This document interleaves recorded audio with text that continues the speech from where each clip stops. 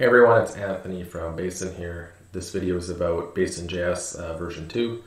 Basin JS is an easy helper that lets you configure your forms so you can decide to render success divs or redirect to a different page.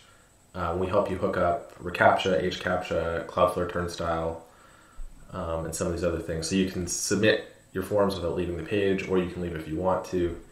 And we do all the heavy lifting of configuring different spam options for you. So let's get started hooking it up, and we'll hook up the simplest possible use case here.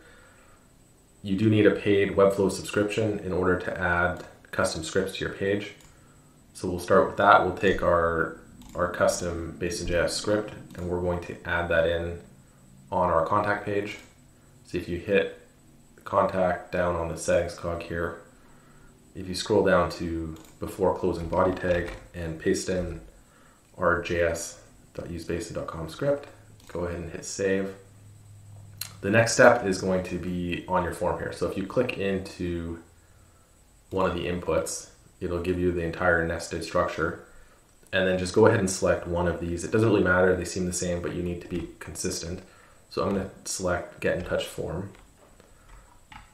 So you can see the options over here. There's somewhere to put an action and custom attributes. So we're going to go to Basin, and I already have an account, and I've created a form. I'm going to take my form endpoint from Basin over to Webflow here, and that's going to be my action, and I'll make sure it's post. Then I'm going to set database and form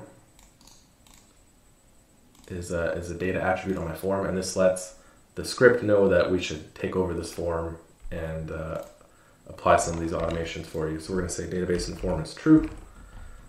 So this is what it'll look like: action, post, database and form true. And this is the most simple configuration, so we'll go ahead and publish that.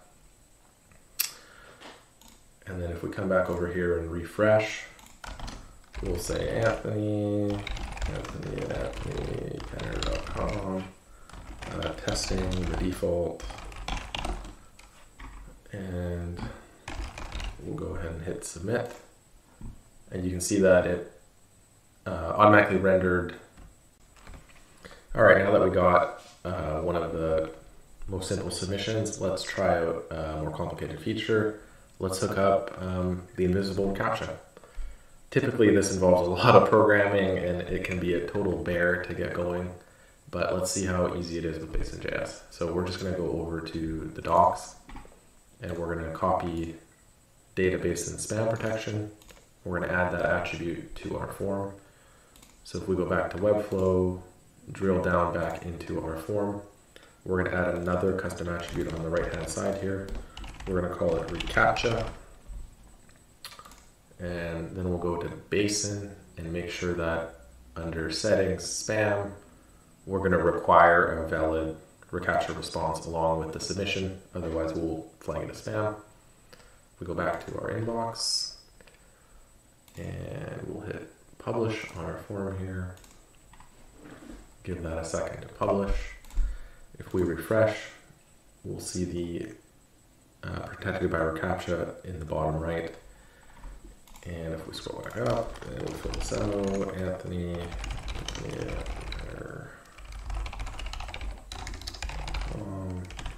testing invisible ReCAPTCHA, go ahead and submit. And if we head back to our inbox here, you'll see that I've just received that submission, and it wasn't flagged as spam.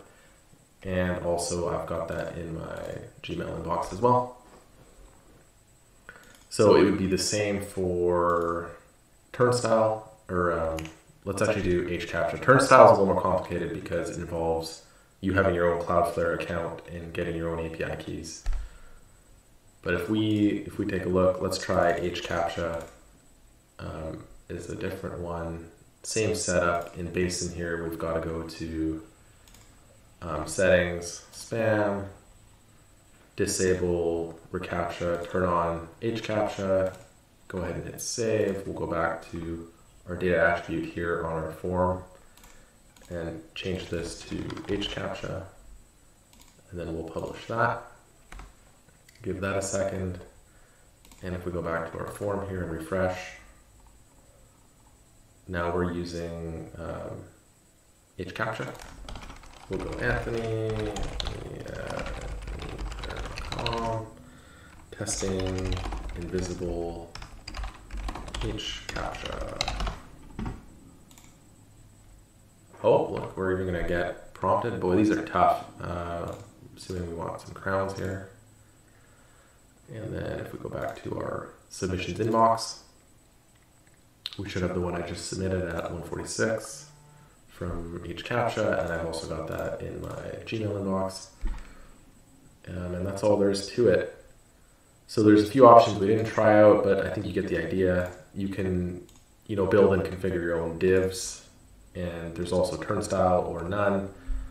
Redirecting, you also just configure that in Basin. Aside from that, basically the default options of the box are designed for Webflow, although this does work anywhere on the web.